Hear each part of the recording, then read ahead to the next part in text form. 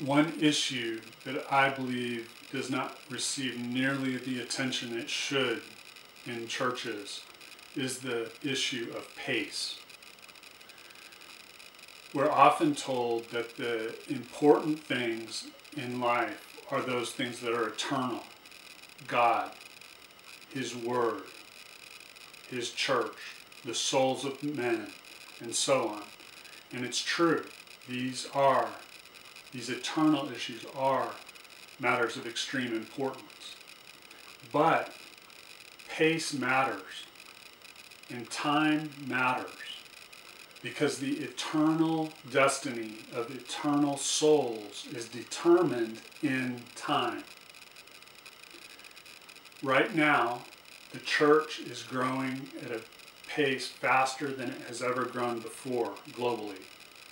And the percentage of people who are followers of Christ is higher than it has ever been before in all of history.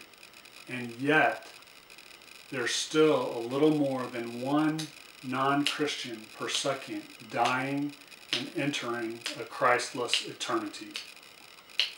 Every one of these is a soul for whom Christ died. And His desire is that they be saved. And He deserves the glory that comes from their worship.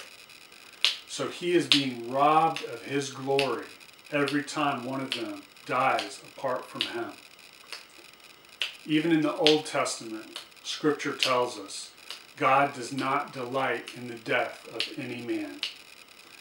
Peter tells us in the New Testament that God is not willing that any should perish, that He wants all to come to repentance. So it's a serious matter, a matter of God's glory, that these people are dying apart from Him. And this is not acceptable. And even though the church is growing faster than it has ever grown before, we're not quite keeping up with population growth, which means there are more non-Christians alive today than there have ever been at any time previously in history. And our generation of disciples is responsible to reach this generation of souls. It's a matter of urgency. We have a life raft at the scene of the shipwreck, and there are people sinking under the waves, just like this. We need to rescue them, not just for their sake, but for God's sake. Pace matters.